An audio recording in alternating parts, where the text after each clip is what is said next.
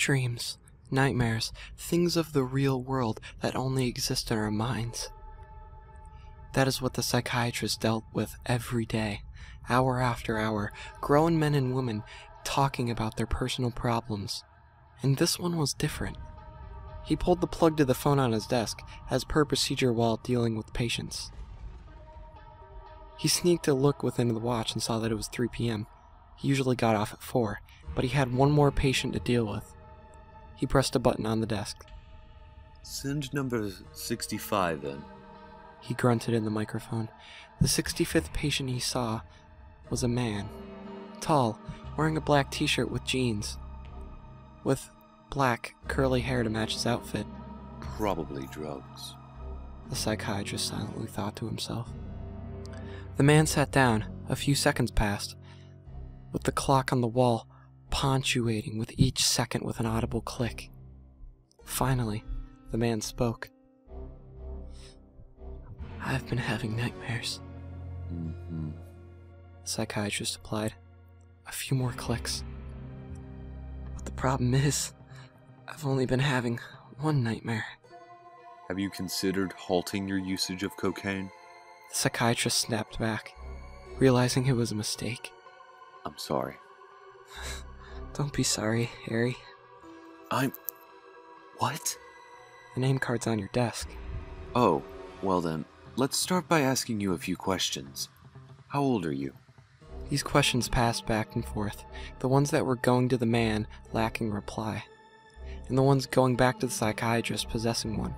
Eventually, the psychiatrist came to the last item on his checklist, dream description. With a large empty box below it, he took a deep breath and braved himself for the event that was going to happen next. This was the part of the job he hated most, delving into their minds, connecting with the real world with fantasy. Would you kindly describe your dream for me? The psychiatrist asked. There was another period of silence. The man sat there, thinking, frowning in a solitary light at the top of the small room. The psychiatrist peeked at his watch again. Half an hour had gone by, and this was just questions. It all begins in a room, the man said. I'm sorry? My dream. Oh. The psychiatrist picked up his pen and started writing. Could you say where it started again? In a room, it's... Okay, that's good. Slow down. He jotted down some more notes. A phone rings. Did I mention that there's a door in the room and a desk? What happens next? After the phone rings, the door opens, and there's a black abyss there. I, or the person that I'm playing as in the dream, will always get up and walk towards the open door. And then?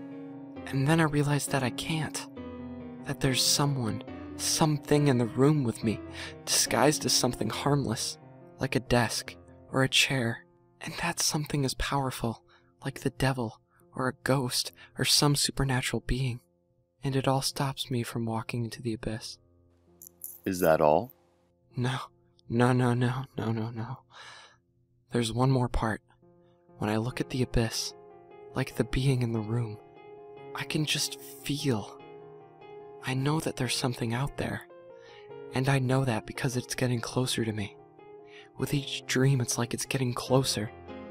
Yesterday night, I reached out, and my hands touched it. Do you remember what you felt?